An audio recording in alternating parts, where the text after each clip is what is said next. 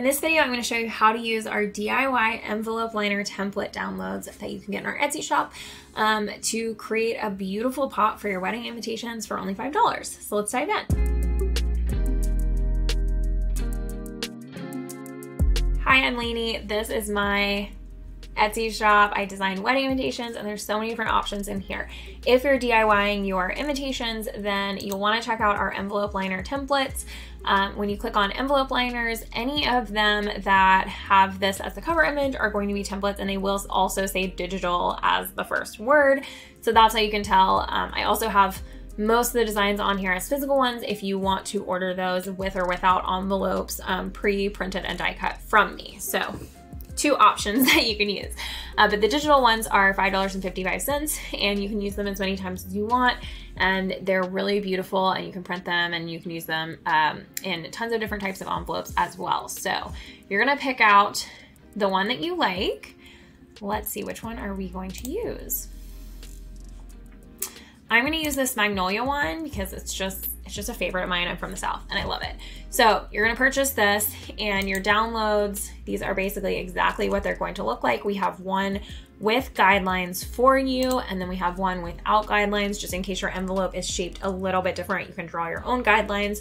Use your envelope. If you have one, you can just kind of cut it up to the right shape you want and use that to create guidelines. Okay, so once you purchase it, this is the exact PDF you're going to get, and you can just print it as many times as you want. So now I'm gonna print it a few times on my home printer, and then I'm going to meet you over there and show you how you can cut it out and put it together for your invitations. Okay, I've printed this out a couple times. I just use copy paper, and I have a pretty good quality printer, so it's pretty nice as is.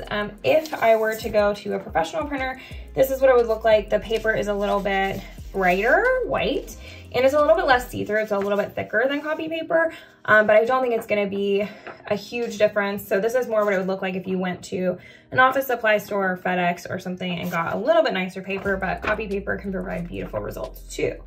It's also gonna be against the envelope, so I don't think the see-through aspect is really a big deal. You will want to go with thinner paper, because if you go with something thick, it's going to be hard to fold, and it might add weight to your envelope, which could increase postage accidentally.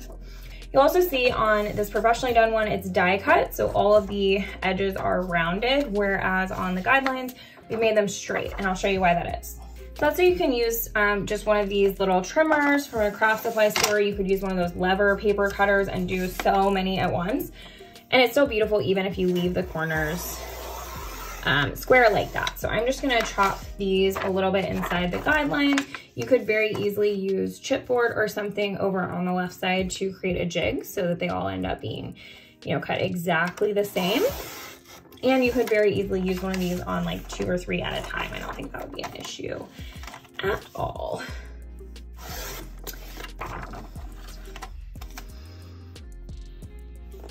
Slice this guy. And then the bottom, you don't have to be as clean on because it's in the envelope, but if you get a straight cut, it can help you a little bit. All right, so this is really beautiful even with those squared off edges comparatively to the rounded ones. I'll show you what this looks like inside the envelope. It's still really beautiful even with the squared off edges. You can't even really see the ones on the sides. Yes, you can see the point at the top, but it's actually really easy to round that one.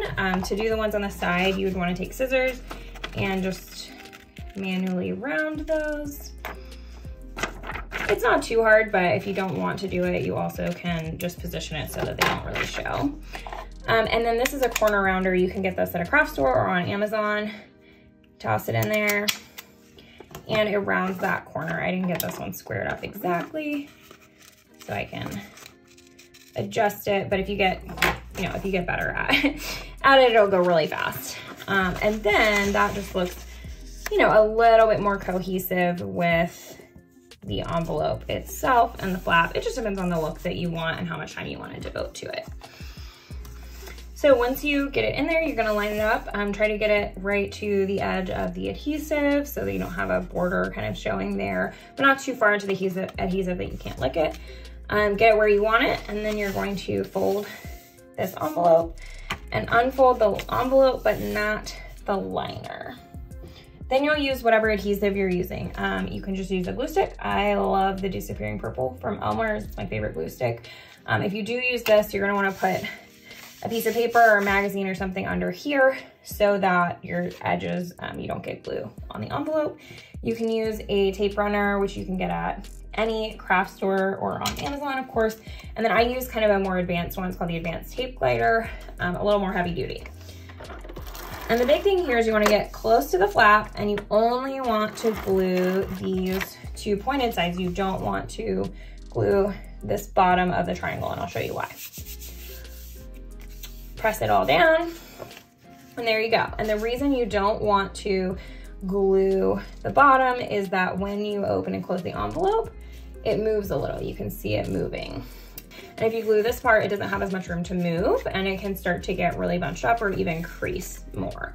So I like to just not glue that part. It makes it easier anyway because it's one less side that you have to glue. And there you go. There's your envelope liner, which is gonna provide such a great touch to your invitation. If you're worried about them being torn when people open it, you can just seal about halfway up from the V, and what that does is it creates a little space here that encourages people to open from the V as opposed to opening up and breaking that seam and tearing the liner. It's okay if it gets torn too. It's still a beautiful element and your guests are really gonna love it. I hope this tutorial was helpful in showing you how to use your DIY envelope liner templates from our shop. As a reminder, these are only $5.55, and we're adding new designs all the time. If there's a flower or element that you particularly want that you don't see, feel free to reach out to us. And if you decide this is too much work and you want us to do them for you, they also have corresponding listings where we can print them and or provide the envelopes and attach them for you so you don't have to do any of that. Let me know what questions you have on using your templates in the comments of this video, and while you're here, you can stay and watch some of our other invitation design videos if you're interested. Thanks, everybody.